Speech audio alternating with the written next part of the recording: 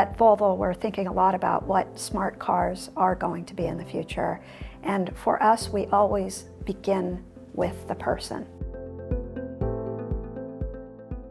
I'm Tisha Johnson, Senior Director of Design at Volvo Monitoring and Concept Center.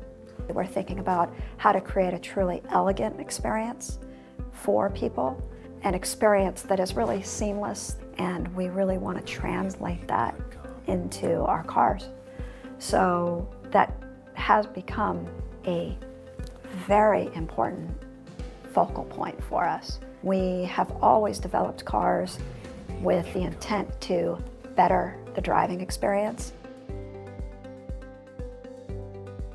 I was interested in actually the look of it because you're not used to Volvos looking so sleek and modern. Danielle is an architect and I'm an interior designer.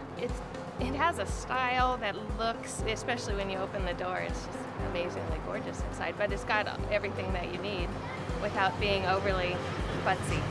Yeah, you sit inside it, it's actually a little bit luxurious feeling, and I think good design is, well, most people think it's just, aesthetically pleasing, but it's also being functional at the same time. I'm just really blown away. So I love the way that Volvo has incorporated the wood into the design. I just feel like that's a really nice touch, and it just makes the interior just feel more beautiful and luxurious. At Volvo, safety is a pillar. It's a part of our work in such a way that it's an automatic factor. And so that safety attribute is something that you'll see throughout the development of our cars. For these advanced technologies that you're now seeing in cars, specifically AD, autonomous drive, and other advanced tech that makes the driving experience better, is a natural progression of our core values. Average commute time in North America being 26 minutes. The task of driving could now be delegated to the car, and that created a whole lot of interesting opportunity for innovation and for creating new experiences for people in the car. Well, I'm a big fan of semi-autonomous driving. It's so brand new. What Volvo is doing is a nice step into it. I think that if we go to this level of autonomous driving, we will all be much safer.